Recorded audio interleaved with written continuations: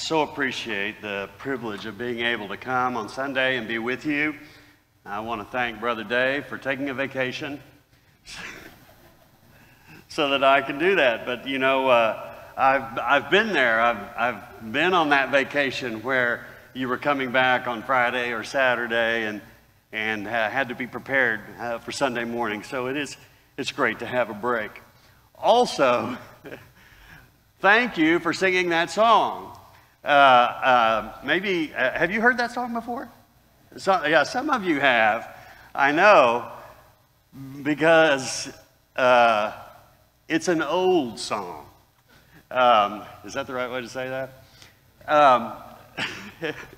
That song was actually written in the late 40s by a gentleman who became a very famous songwriter. I had never heard of him. This song appeared in the 1951 All-American Church Hymnal, which all good American churches had, apparently, in 1951. In 1949, that song sold 2 million copies. In 1949. You couldn't stream it. You probably couldn't buy it very easily, even on a pressed platter. But it still sold 2 million copies because it just really, it speaks to our hearts, doesn't it? I tell you, you know you have an old guy preaching when he requests a song that's so old nobody can remember it and it's about heaven. That's I'm giving myself away. But the reason that I requested that song is because I sang it the other day with my family.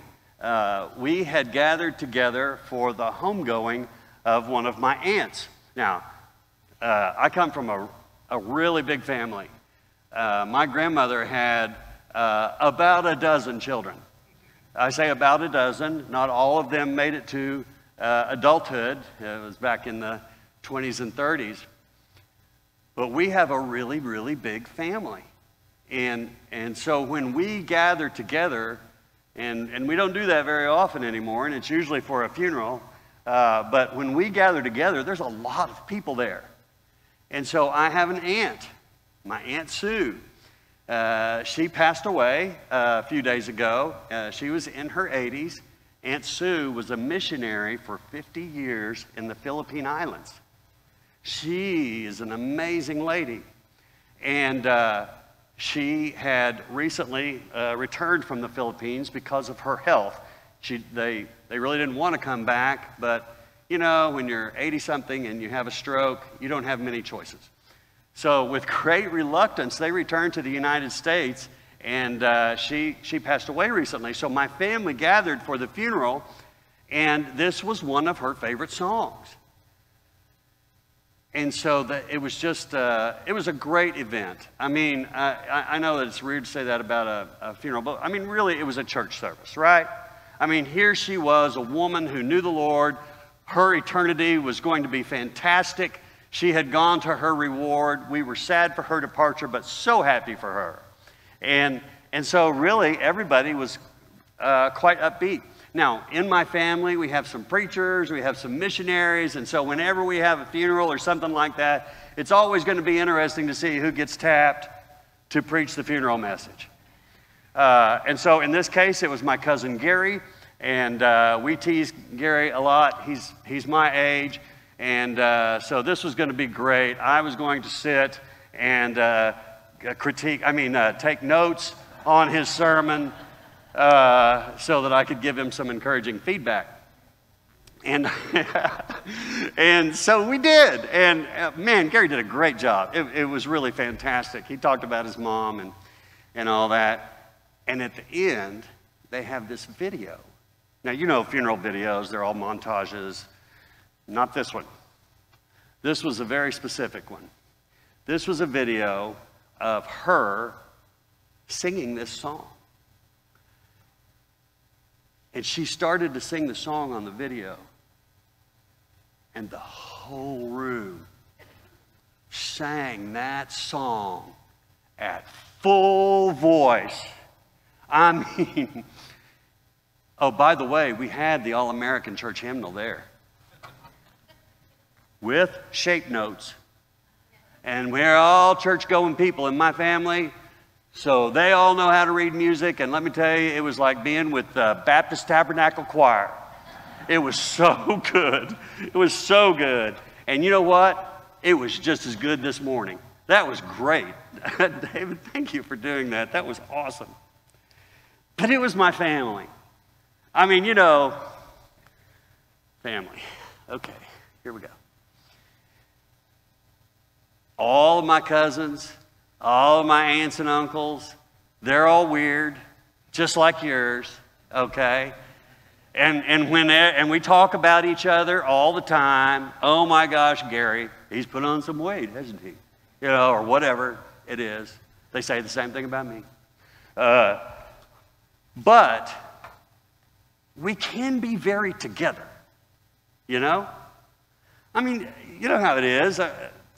You can pick on me, but don't pick on my brother. Or, you know, hey, listen, we may fight like cats and dogs, but if you pick on them, I'm going to hurt you. You know, that kind of thing. That's kind of how we are. I mean, listen, we don't even all go to the same kind of church or anything. But we're together. Now, I have a couple of aunts that are strongly opinionated women. I don't really like to do things the way that they do them. But if they say this is how we're going to do it, guess what? That's how we're going to do it. All right? Because they're my aunties and I want to do the right thing. I have aunties. Listen, I have so many aunties. I have an auntie named Auntie. Okay? And that is the truth. So I was reminded of the power of a family recently when we all gathered together in all of our weirdness. Oh my gosh. We sat in that church and we all came in and I thought, well, I didn't really think this, but this is the way I'm going to say it. We are such a diverse group. We're very diverse. This morning, I want to talk about family. If you would turn with me to 1 Timothy chapter 3, verses 14 and 15. And we will read this together here in just a moment.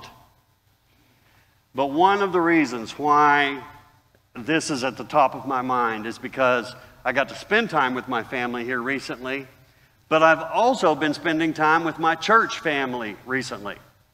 So I finished this lengthy interim. I've been doing some preaching interims out of town, and I've finished them. And so the last several weeks, I have had what is, for me, the great and unique privilege of attending church at my home.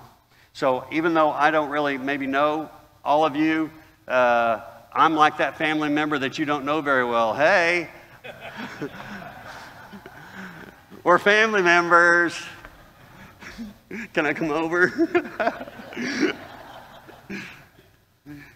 I have enjoyed being here. I have really enjoyed watching our church family come together in the recent task force effort, because that was great. That, I tell you, I could not be more proud of my pastor and my home church to watch us go through that process together and then to come out on the other side with this report, which to me looks like a significant opportunity to get involved.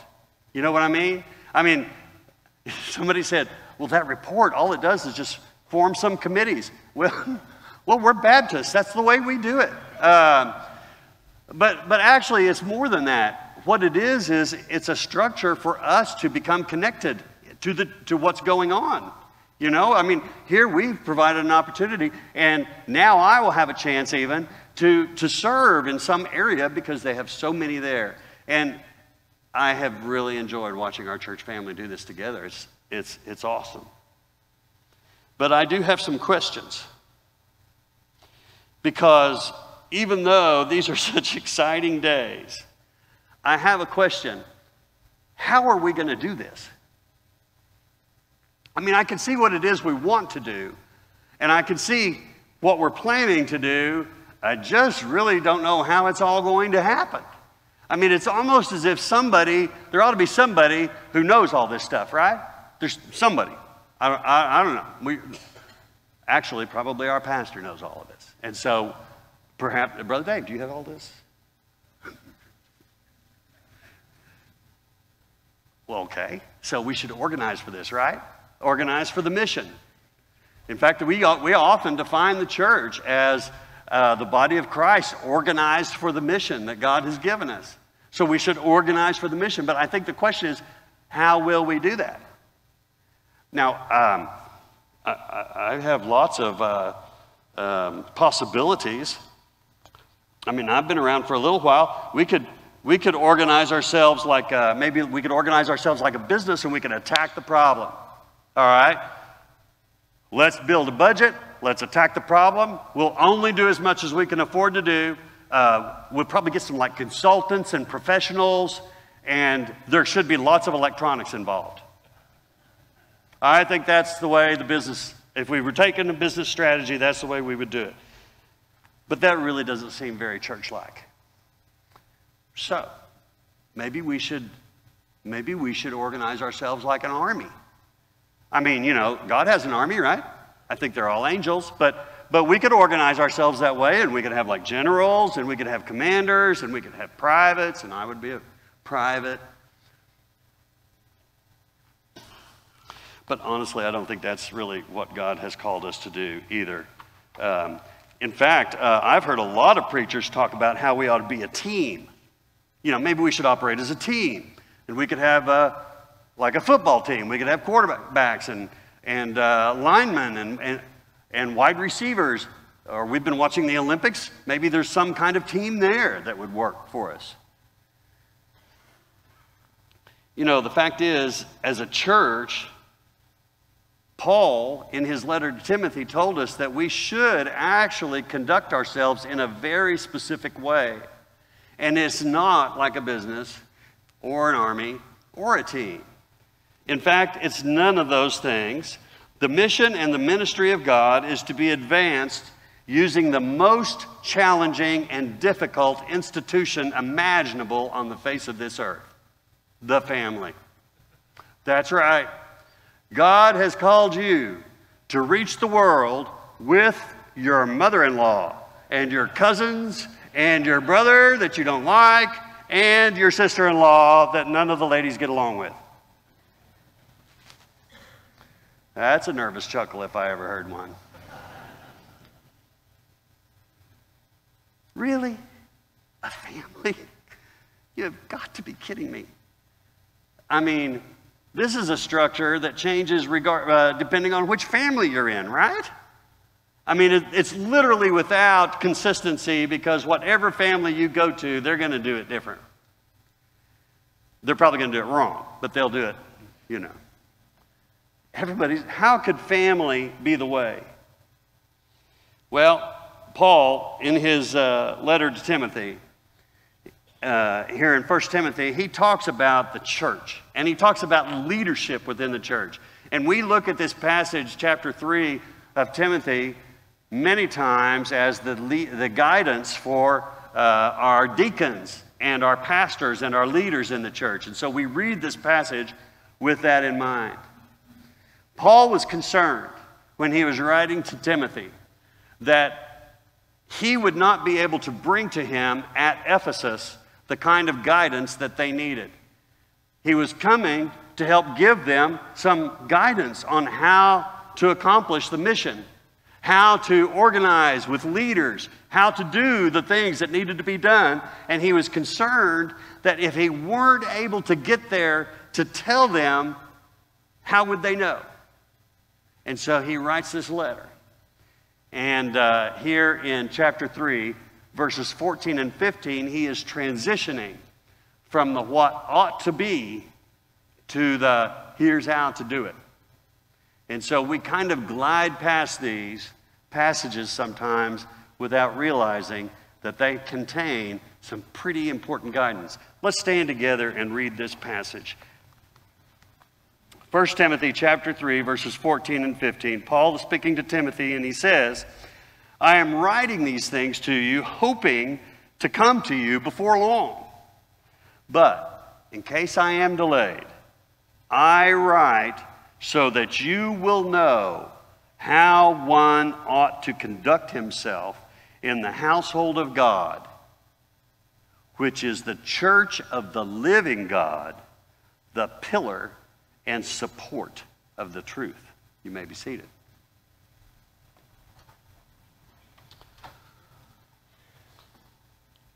This is a preacher's dream. It has 3 points, separated by commas. It could not go better. I write to you so that you will know how one ought to conduct himself in the house of God. Point number 1. Point number 2, which is the church of the living God. Point number 3, the pillar and support of the truth. So this is a piece of cake. If you're an outliner, get ready to write. If you're a highlighter, get ready to highlight. Please circle the words ought and to conduct. Ought. Hey, we ought to do this, right? Yeah, but we never do. You see, that's because that's what ought means to us. But that's not what Paul means. When Paul says ought, he didn't actually write the word ought. He wrote the word must. Must. It's an imperative. It's what we must do. It's what we should, not just should do, but we should in fact strive to accomplish. It's not a request. So here's how you must conduct oneself. And so I'm going to give you these 2 definitions because they make a difference for the rest of the time we're together. Must conduct. Conduct, another great word, and it actually has its roots in the word conversation. Here's how we are to have conversation. And it's really not even just conversation, it's actually all manners of relating. Here's how we ought to relate to one another. Paul is saying, here's how you must relate to one another. This is the basis for your relationship. All of the things that you say and do, this will govern them. When you're getting ready to decide where to go, what to do, how to do it, look at this. This should govern that decision. This is how we must relate to one another. This is what he says. And he says that we should do it as the household of God. Excuse me.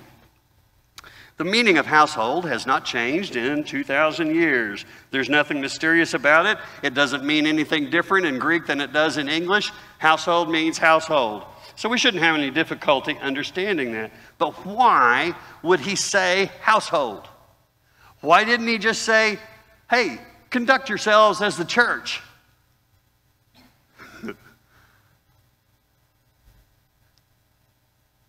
But the church as a body of believers existed, but the church as a building to come to did not. And so they would never have thought, hey, go to the church. What is that? We're the church, right? What do you mean, go to the church? I mean, there's a temple, right? But what do you mean, the church? That would be the reaction of a first century Christian.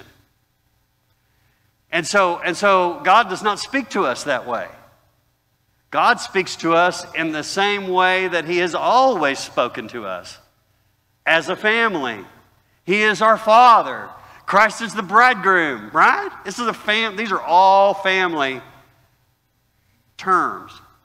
And so what I think that we do is we like to think of the idea of like the nuclear family or the perfect family as the objective and kind of like the ideal circumstance, and we never deal with the reality of the family. I mean, right? I haven't been in your family, but I'm assuming that yours is not perfect. If it is, with all due respect, you need to go. Because we're not, and we'll mess you up. Actually, I meant to say, we're not perfect, and we don't want you to mess us up. This is a place for imperfect families, but we never deal with that. We never deal with that. We never say, well, if families aren't perfect, then that means that we're not in here perfect, right, as a church family. And that means that we have like aunties and uncles that we probably wouldn't do it that way, but because they're our aunties and uncles, we say, yes, ma'am. And yes, sir, right? And we think that some of us are kind of weird, but we don't say that out loud. We say it behind their backs the way we're supposed to. But see, we are a family. Christians did not have houses of worship in the first century. And so their only model for how church is the household of God. And by the way, it's not that far removed from our own experience. I mean, one of Fran's greatest memories when she was growing up was her grandmother lived with them. And so the idea of multi-generational families being in the same household and the dynamics that go along with that is nothing new. We know how it is. Listen, we respect and care for our elders. And we help with the children. All right? And when we need help with one another, we do that. And we don't do it because we agree with what they're doing or we condone their behavior. We do it because they're family. It's important. Family is not without challenges. We have lots of things that rub us the wrong way in relationships. But you know, it's not just like living with somebody. It's not like we have roommates. Listen, if you have a roommate and you don't like them, you can get rid of them. Or you can leave. But you don't get to do that with family. Many have tried. Trust me. You can run, but you can't hide. We'll find you. So we should not regard one another in church like roommates either, right? I mean, we should treat one another like family, not like somebody who may be here today or gone tomorrow. In the family of God, we actually should be expert at living with the tension of family and the grace of God.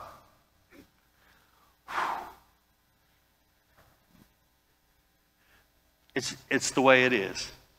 And doing that grows us up, makes us mature, learning to speak the truth in love and to know how to relate with one another.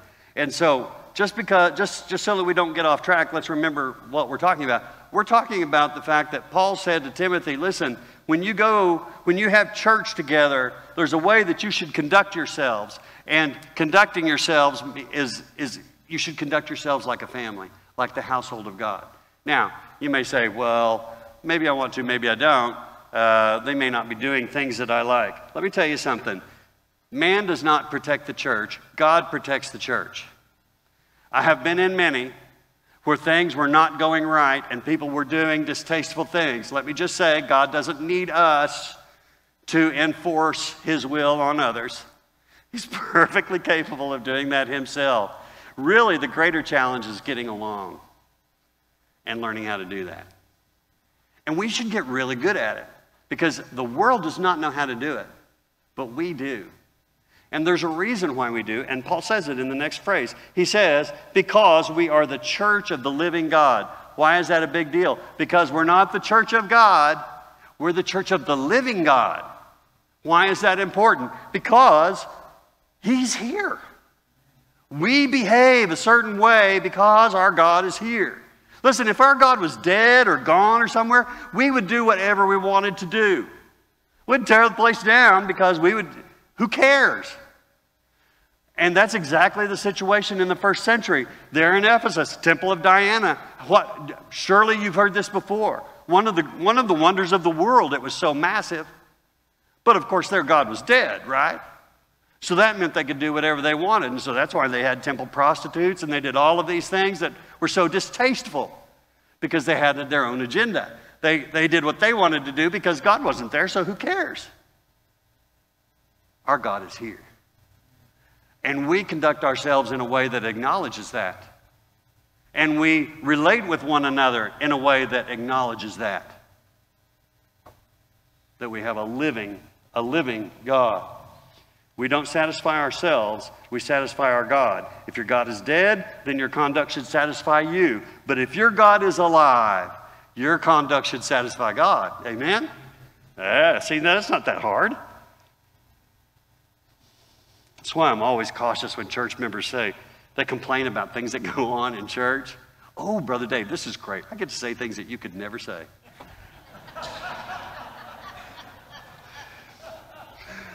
I won't be specific. I won't call names. I don't know any names. I couldn't call them. That's why I'm always cautious when church members start to complain about things that go on in church, because they give themselves away. When people complain about how things are going in church, they totally give themselves away. Well, I really don't like it. I am not happy with, or, so-and-so said they aren't, and I am not either. And they give themselves away. What's the theme of their conversation?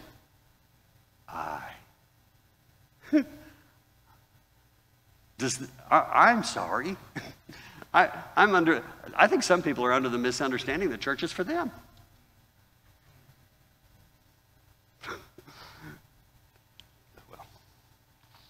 But as a family, instead what we say is, I may not understand why they're doing that, but that's my auntie. And so, or that's my uncle. And so I think probably the best thing to do would be just to go say, hey, Uncle, why do you do that like that? And he'll tell me, and then I'll be okay. Because if I don't like it, I'm going to go along because I respect him. And if I do like it, I'm going to say, how can I help you? I want to do it too. That's what a family member does. Our conduct is different. It's selfless. It's not selfish, because our God is not dead and we're not satisfying ourselves. Our God is living, and by our good works we will glorify our Father who is in heaven. So finally, it's necessary that we conduct ourselves in a particular way because we have a living God, and Paul says, and God says, that the church is the pillar and the buttress of the truth. Now, I know your Bible may say support, but the word is buttress. And I know it's buttress because it's harder to understand. Now, what he is saying here is he is depicting the church. This is fun. He is depicting the church as holding up the truth. Some translations are not comfortable with that. They do not like the idea of holding up the truth, and so they rewrite that passage of Scripture to say that the church is the foundation of the truth. Okay? Well, that is true. I mean, the truth is, not the church is the foundation of the truth, but the truth is the foundation of the church. That is true, but it is also true that our role is to uphold the truth, right? And so when it says that we are a pillar and a buttress of the truth, it's just simply saying that we understand what our mission is. We understand what it is we're supposed to accomplish. Our role here is to lift up the truth, make it visible, make it hearable and seeable, so that others can hear the truth as well. But he's used this kind of architectural example. But it's not unusual. In Revelations 3:12, the Lord told us that the victor, he would make him a pillar in the sanctuary of my God, holding up. We don't really get all of that architectural stuff, but let me tell you something. The people of the first century did, because the Temple of Diana had 127 gold-covered pillars. Most of them had the names of people on them. People who had donated money, community leaders, selfish acts. The church of God is not made by human hands. It is composed of those who belong to the church. And because of that, we ought to conduct ourselves a particular way. The family model is so difficult, but it is superior. It's superior to a business strategy because people are more important than things. There is no target that we could go after as a business that would be more important than the lives of men. And we don't organize ourselves like a military or like the army because our objective is not to destroy or conquer. Our objective is to persuade and to win. And there is, our objective is not to make people lose so that we can win. We're not organized as a team because winning is not enough. We want to see lives changed. So we care both about the mission and the people. They are inseparable. So, because of that, this mission is best accomplished by a family that the world cannot tear apart.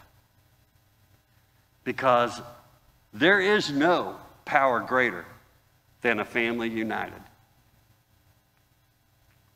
And it's better than any other model because we're not worried about winning. We've already won. All right? We know where the victory lies. Let's get as many there as we can. As a family. Jesus has given his own blood for us to be family members. We're co-heirs with Christ. We're in the family. Jesus is my brother. Our goal is to grow the family. So this morning, I want to invite you to be part of the family. Jesus is inviting you to be part of the family. And it doesn't matter where you've been or what you've done or who you think you are. Let me tell you, you're not too weird for us. How's that for an evangelistic strategy? You're also not too bad for God because his arm is not too short. He can forgive. If you think you got more than anybody else, come on. Jesus is inviting you. We're inviting you. We want you to be here. If you're here today and you do not have a church home, just to make sure you hear this morning, we want you to be here. We want you to be part of our family. It is more fun with you. If you're here today and you don't know Christ as your Lord and Savior, could I just tell you, you need a family. You have an earthly family. Now, let's get the forever family. All right? We want you to be part of our family. More importantly, Jesus has extended the invitation and he has made it possible for you to come. So if today you would like to be part of the family, here's what you will enjoy. You will enjoy being part of the greatest mission effort on this earth, the single greatest. You will be part of a family that you can never not be a part of again. You can enjoy the peace of forgiveness. You can come in here. And it's not like other families where you have all your stuff inside and you go to be with the family and they just don't even know what your life is like. Let me just tell you, we know. We know. And we still want you. Jesus wants you.